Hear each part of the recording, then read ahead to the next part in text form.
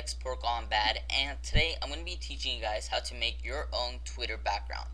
So before I get started, I need to let you guys know that Twitter isn't like any normal website like YouTube and MySpace when it comes to its backgrounds. For some reason, Twitter doesn't center its backgrounds like YouTube or MySpace. It just sets it at its default setting and goes from left to right. To give you guys a better idea, I have prepared this image right here. And this is what Twitter does. It just sets it at its default setting, so it goes from left to right, and it just starts out at the left area. And this is what YouTube and MySpace do. They center the image, which makes it a lot easier because usually the main part of the background is in the center, and then you just add the stuff on the side.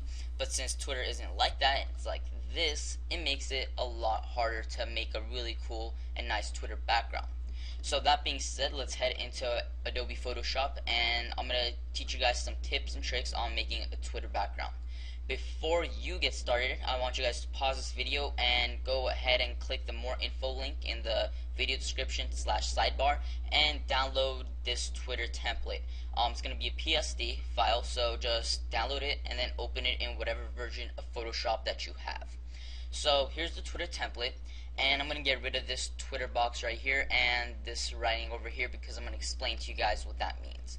Here's the template, and this is the top part of Twitter. I have the ruler set right here. This is the top part of Twitter, and this side right here is the 200 pixel limit, which you guys are allowed to put your image in. You can put an image anywhere you want, but to keep it looking nice, you have to put it in this 200 pixel limit. The reason being is because different computers have different screen sizes, different resolutions, and different settings that make the image look smaller or bigger. So on a computer, it might look bigger than it does on another computer, which is a big problem. And since Twitter doesn't center the background, it only gives you that 200 pixels to work with. So I'm going to get started, and I'm going to make my own Twitter background. It's going to be very simple, and you guys can make your own whatever you want. Just make sure to put it right there in the 200 pixel diameter right here. So I'm going to get started by double clicking the background layer and just changing it to normal black. I'm just going to take off the gradient overlay on it and press OK. So it's a solid black color now.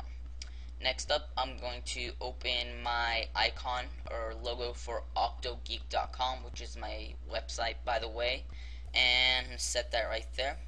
And then take the text tool and type in octogeek.com.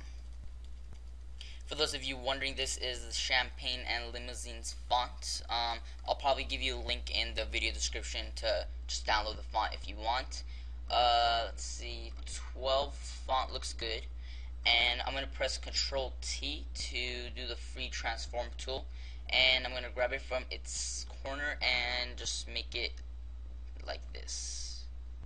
Just transform it to look like that, so it goes up and down. Press OK, and then bring it right over here. Just even that out a bit. Alright, and bring it right over to that side. And one last thing I'm going to do, you guys probably have seen this on a lot of Twitter backgrounds, so it's just a very simple and easy thing to do on Twitter, and it adds a really good effect. So I'm going to make a new document and make the width and the height 500 pixels and press OK. By the way, this is going to add a starburst effect or starburst effect, can't pronounce that right. And I'm going to make my foreground and background colors black and white, and select the gradient tool right here. And then I'm going to start from the bottom, hold shift so it's a straight line, and go to the top, and then let go, and it should make a gradient that looks like that. Next up, what you want to do is go to filter, go to distort, and go to wave, and then press the square option and press OK. And it should look like that. Do it again, filter, distort, and then go to polar coordinations. And then the default option should be rectangular to polar, and just press OK. And there you go, there's a starburst effect. And you want to just select it and drag it over to your Twitter template. Now I'm going to put this below my text and logo, and then bring it up here and increase the opacity to 50%. Actually, it's more like 75. No, yeah, let's just do 50. And there you go, a very simple Twitter background. has the Strawburst Effect, octogeek.com, so people know where my website is, and the Octogeek logo, which is of course octopus. And yeah, that is it for this tutorial.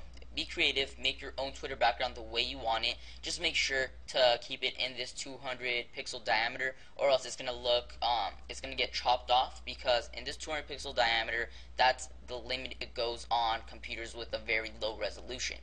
Low resolution makes it look bigger, and if you pass this 200 pixel diameter, it's going to go under the Twitter background and it's going to get chopped off. It's going to go under the actual main Twitter area and it's going to get chopped off. So that's why you want to keep it in the 200 pixel diameter.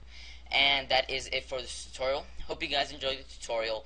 Remember, all the links for everything is going to be in the video description / sidebar, so go there for all the links. And yeah, that is it. So until next time, I'll see you guys later.